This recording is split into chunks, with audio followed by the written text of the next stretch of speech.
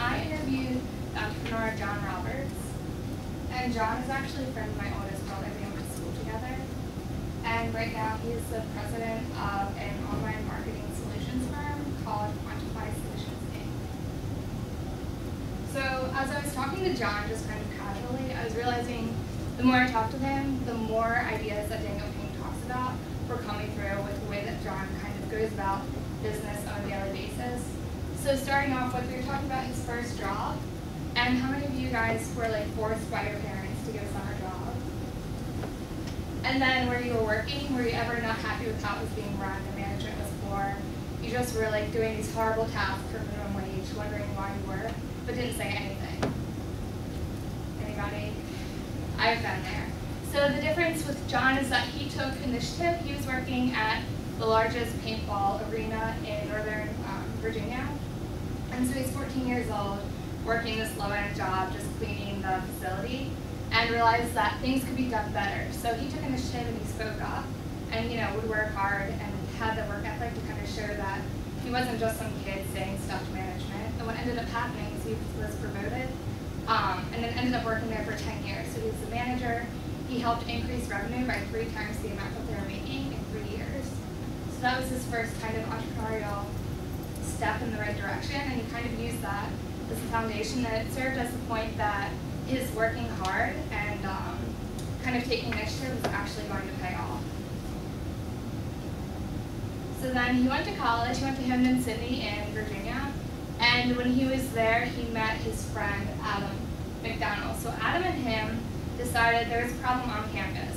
Kids would be on campus hanging out, but nobody could deliver food to them unless they were getting pizza. So they came up, they were like, why not just make our own business plan? And John was in a class that he had to. So he used his time during the class to make this business plan, and then, sorry, my glasses are cool. And so he used his time during the class to formulate this whole business plan that the next fall he and Adam were going to launch together. So together they had this business, and it was campusdelivery.com, and they're catering to all the guys on campus, having food delivered to them at just a phone call away. So what ended up happening was 6 weeks out of the year, they realized they were getting no business. And does anybody have any idea why that would be on a campus with a lot of replays? Pledges, exactly. So on a 14-week semester, they have 6 weeks left. No business is coming through because pledges are there to get the food to the guys. So they continued with the business for an entire year, but John kind of used it more so as a learning experience to really figure out your demographic beforehand and figure out if there already is a solution to a problem that's going on. So the next thing John did was graduate. So after he graduated, he decided he wasn't going to go into the corporate world. He wasn't going to be like his dad and be a lawyer. So instead, he ended up moving to Florida and working at a startup there. And that's where, when we were talking about Pink's kind of, I guess, his focus on the right side of the brain when it comes to design came into play. So John saw a great product being made, but the design of it wasn't appealing to the audience that it needed to. So it kind of was going down the drain. He thought, after a year, yeah, living in Florida is great, but I'm going to move. So he reached out to Adam McDonald again via LinkedIn, which, by the way, is his favorite way to connect with people. And he ended up talking to him, figuring out where he was. And he was in the same situation, had been at a startup and was like, you know what, I'm over this. We can do it better, and I know, we really have the ability and the manpower to do it. So he and Adam teamed up, and they made Quantify Solutions Inc. And this is a picture of their, the homepage when you go to their website. Basically, what they have is digital marketing solutions to any and everyone is how they started off. And this is 9 months ago, by the way. So 9 months ago, this is what they have. They're like, whoever wants business from us, we're going to help. Well, next thing you know, they're casting 2 wide of the net, and with only 6 people on a team, the resources were completely drained, and what they ended up doing was delivering a product to their clients who, yes, they were paying, but the product wasn't the caliber that they needed to be to kind of start building a brand and a name for themselves. So they reevaluated what was going on, decided to start saying no.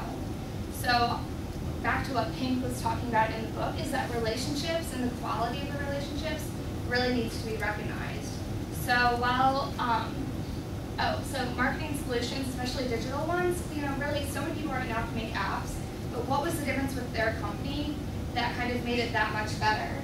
and it was the value behind the relationship that John and Adam really, really wanted to capitalize on. So here are a few examples of the different things that they make. But they're really all about design and having like a clean design and having the function behind it to make things that much easier. So another way that I was wondering how, okay, you have 6 people working in a company of all 20-something-year-olds.